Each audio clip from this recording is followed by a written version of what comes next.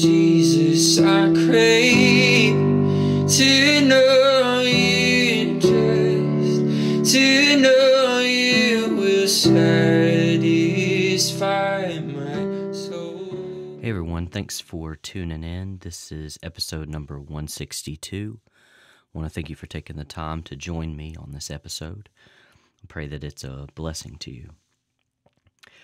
So, before we jump in, I just want to take just a quick moment to remind you, if you haven't seen, on the episode descriptions, there's a few links. There's 4 books that I've published through Amazon. They're available.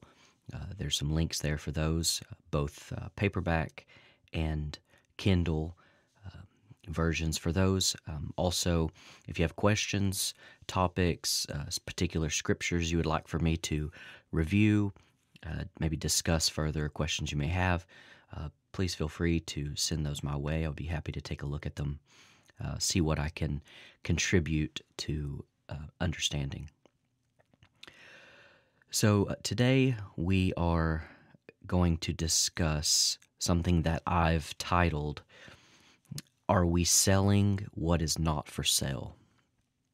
Now, I want to preface this food for thought by saying that it isn't specific to gender. Now, I can go either direction, male or female, female or male. Men and women are the bride of Christ.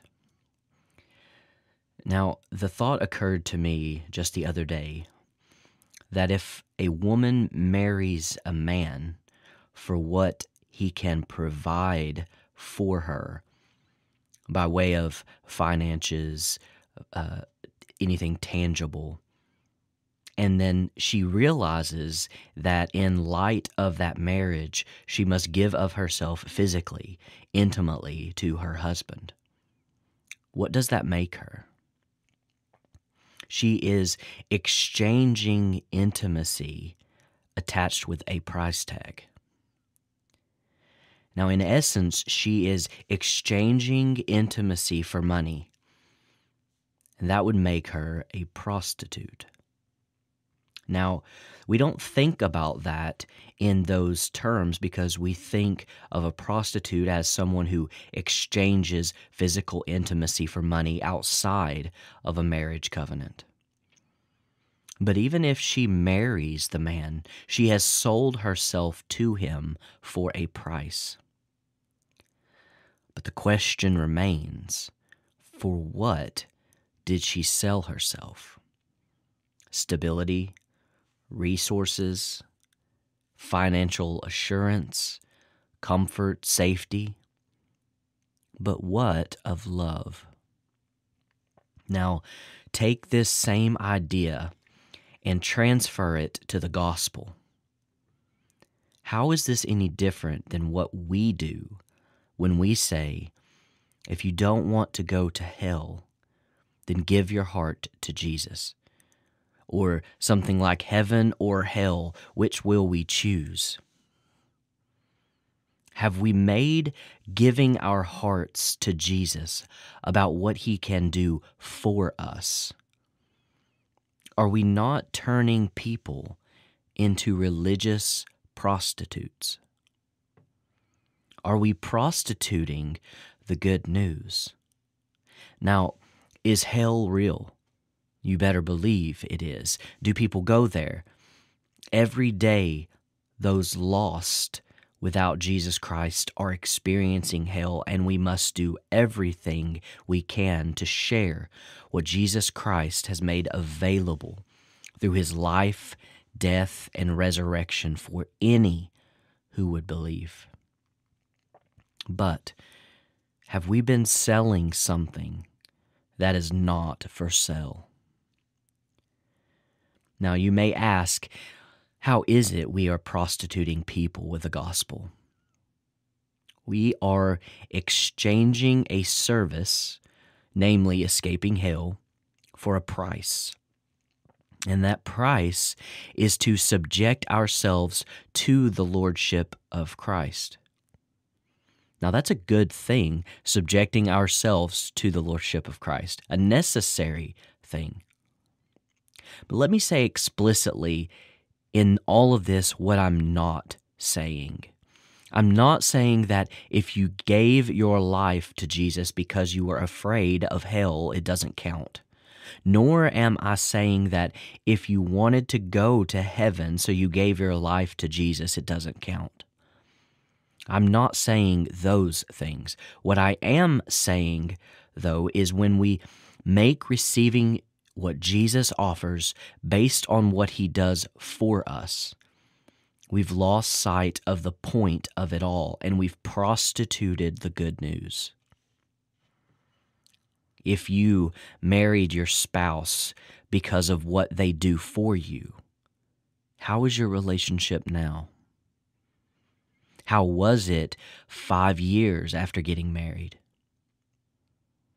When you give of yourself for anything other than love, you enter into slavery and prostitution. For many people, and myself for years, it was slavery from fear. For a large majority of evangelism for more than 100 years, salvation was a decision based on reciprocal exchange. This idea of I give God and he gives to me. Now, we immediately think of a legal courtroom, business contracts, entrepreneurship, goods and services, where we are the good and the service we get from Jesus. Now, you may ask, then, what's the alternative? I wonder how many people would give of themselves to Jesus based solely on the prospect that they now can be in right relationship with God, and that's all they gained alone. What if hell never came into the question? What if it was never part of the discussion? Or for that matter, if heaven and pearly gates and houses built for his children were neither part of the discussion? I wonder how many people would still give of themselves to Jesus. What if after life was death and the end of it all? Would you still offer yourself to Jesus to become restored to our Heavenly Father? I wonder if the same group of people that would say, I think I'm just going to continue to do my own thing then. Does that group of people who would choose to continue in their own way, are those the people that Jesus classifies as those who would say to him, Lord, Lord, did I not do all these things in your name? And I will say to them, I never knew you. Depart from me, you workers of iniquity. Could that be the same group? If eternity of gain were not available, would you still choose Christ? Would those who exchanged themselves still exchange themselves if nothing could be obtained outside of right relationship with God? Would you, the one listening, deny yourself if there were nothing in it for you outside of restored relationship? Do we say yes to Jesus because of what he can do for us? Now, if our honest assessment of this question is yes, then we've turned the gospel into prostitution and we've become peddlers of the good news. So are we selling something that's not for sale? Now, after that sober assessment, make no mistake that in light of the gospel, an exchange does happen. An exchange has happened. But the question should be, what is the exchange? Well, Jesus exchanged his life for ours. He took our sin to be sin for us. 2 Corinthians 5:21 says, "For he, the Father, made him, Jesus, who knew no sin, to be sin," or some translations say to become sin for us, that we might become the righteousness of God in him, Jesus. Jesus exchanged the punishment deserved to us upon himself, and Jesus gave us life in place of death. Jesus exchanged us beauty for our ashes. Make no mistake, an exchange has been made, but we must be careful to consider what is the exchange. I would also encourage us to carefully consider how we think we exchange. Now, what I mean by that is, what is it that we think we bring to the table? I don't even mean this using this some kind of proud way we may offer something to God in exchange for the life of Christ, but just in the purest sense of the idea of exchanging. Even using the word exchange itself carries with it a sense of what I give and what I get from it.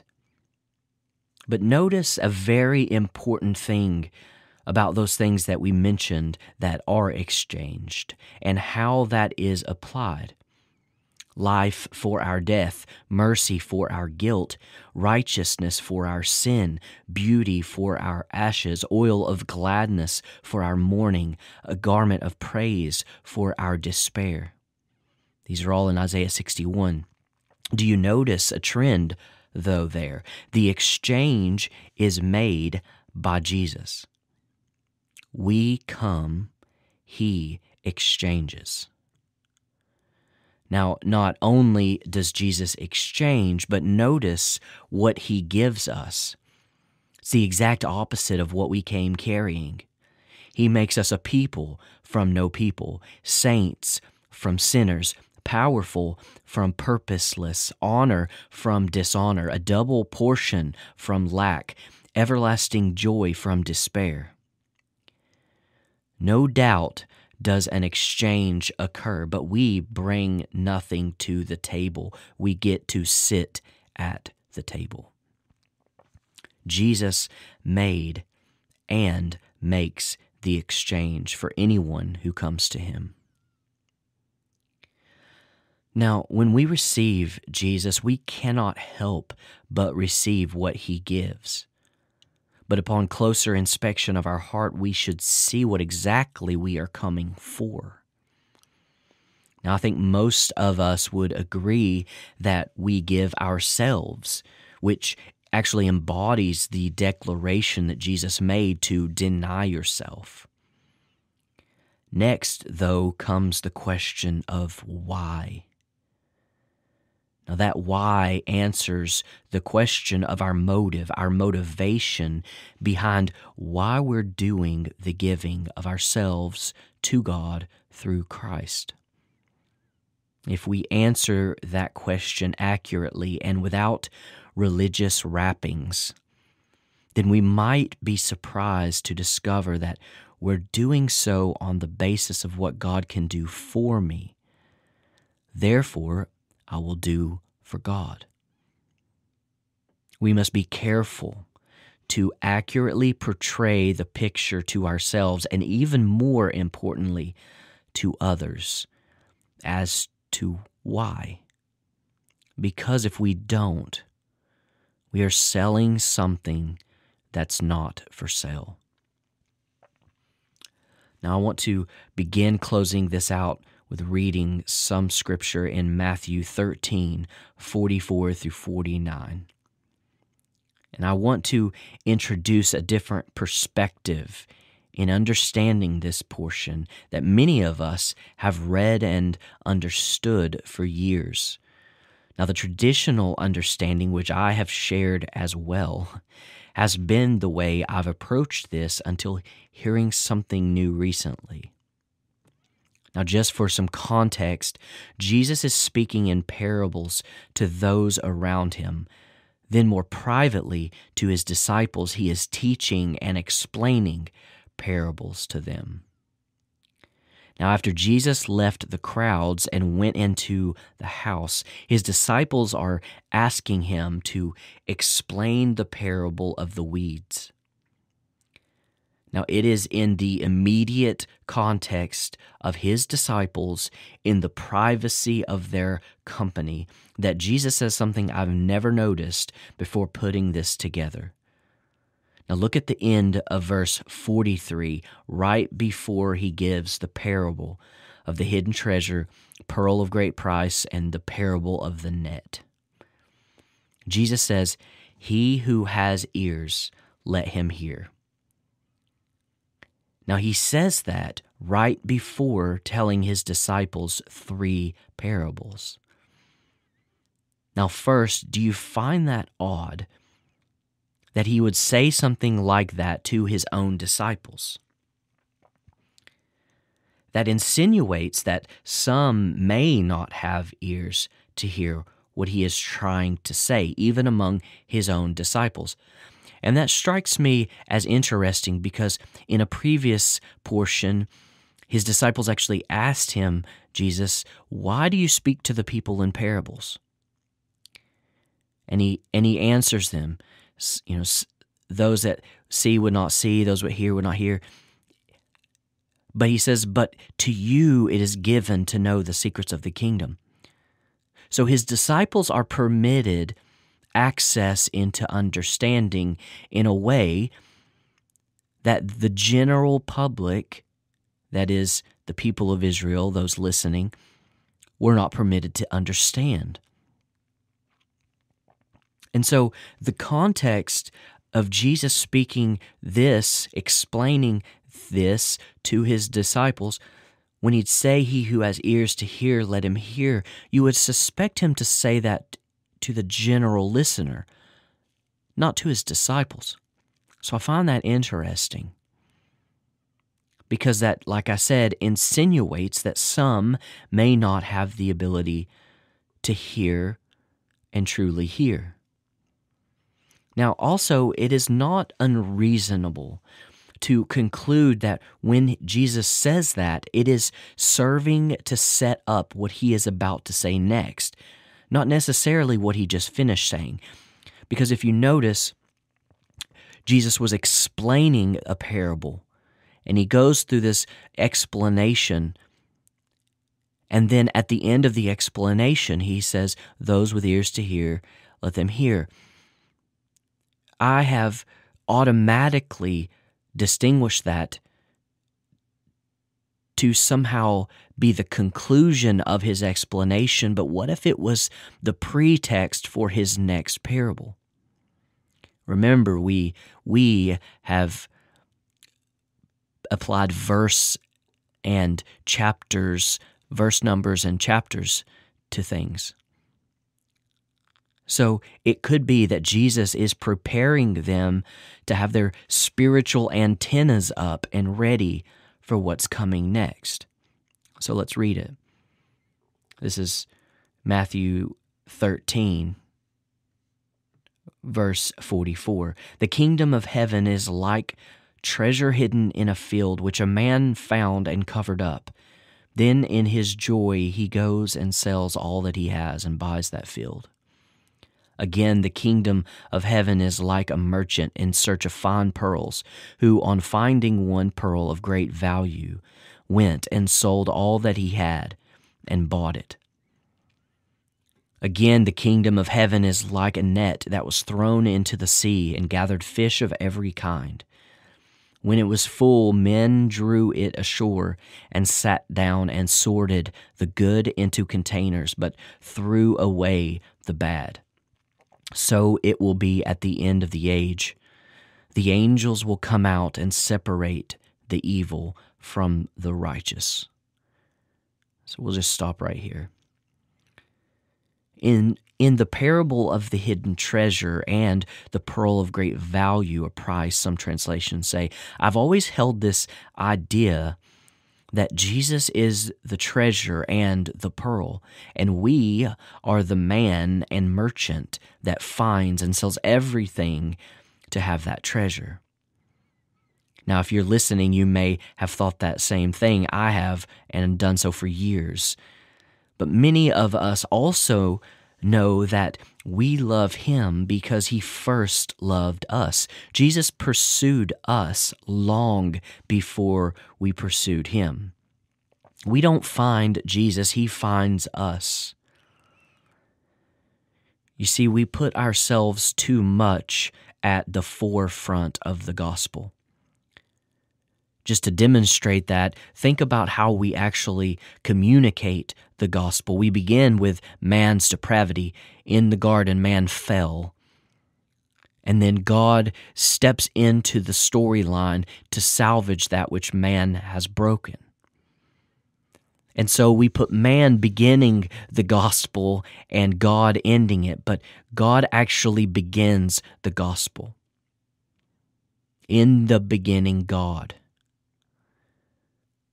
And so we put ourselves at the forefront of the gospel. Also, think, what cost could we pay to buy the treasure that is Christ? We couldn't afford it. I submit to you that we've gotten this parable backwards. Rather than us as the man or merchant, it's actually Jesus who sold it all to have that treasure and pearl. Do you want to guess who the treasure is? It's us.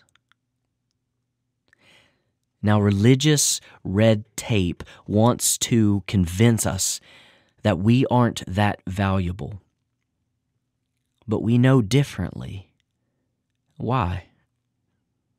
Jesus gave it all to bring us back into the family of God. You know the value of something by the price someone is willing to pay for it.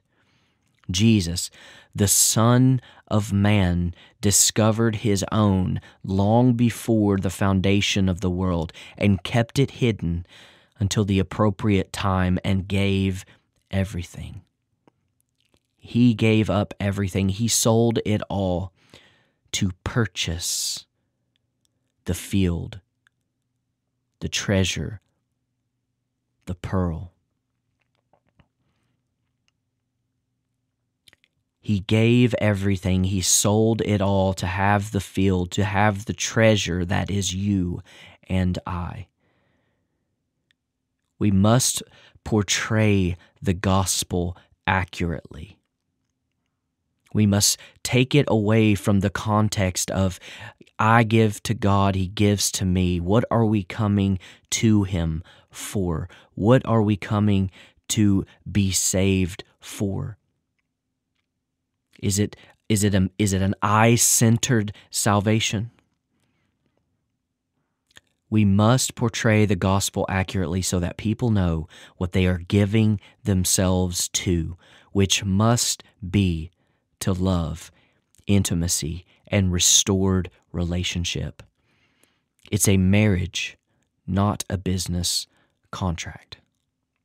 Let's pray. Lord, I thank you for the opportunity to share this across all continents, countries, states, cities.